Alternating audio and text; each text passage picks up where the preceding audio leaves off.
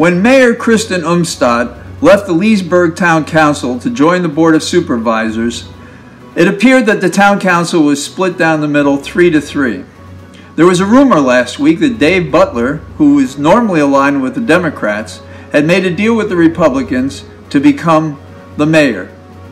Well, this evening he became the mayor. He raised his hand, and he did so with the support of the Republican members of the Town Council. It remains to be seen what, if anything, they may expect in return. But there is no question that the rumor was proven true this evening at the Leesburg Town Council.